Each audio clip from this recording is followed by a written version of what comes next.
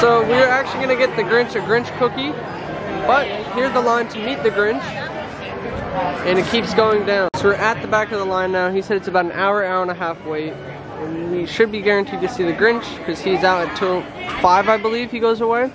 This is a very long line, but we're gonna see him soon, and we have the cookies to give him. We have the cookies to give to the mean one, and we also have Max, who's gonna pay him a visit. It's only $3.29 for both of the cookies, so it's not a bad deal at all. And it's at the booth right across from the Grinch meet and greet. And we are almost about to cross the street, which is the rest of the line for the Grinch. And there's some still walkers and other who's around here to help keep you entertained while in line. You can stand right there. He's the man in charge. Why not? Were they too fresh? Oh. They weren't rotting at all. You guys ready? 1, 2, 3. 1, 2, 3. And 1, 2, 3. Perfect. Thank you. Hey, you're not welcome. Get out of here. Bye.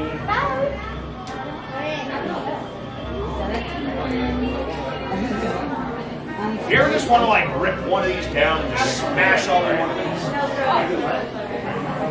That means I can throw 3 of these suckers at once. Dude! Whatever. Okay. I have a couple questions. All right, shoot them. All right. Are you invited to the Hubilation this year? Yes, they brought me back. Yeah, you know, 2nd consecutive year.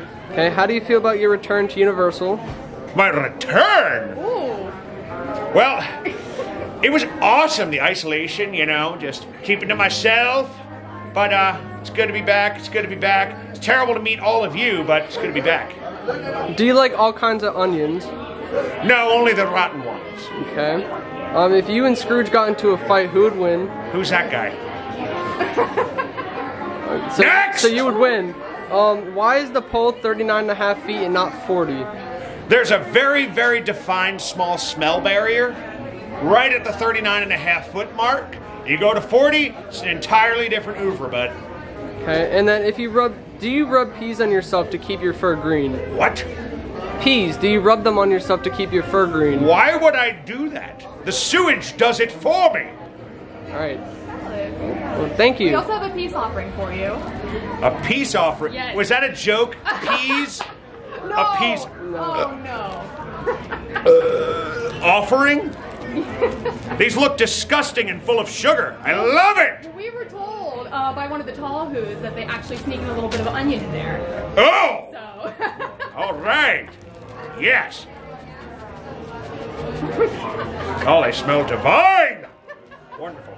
I'll just put that in there for later.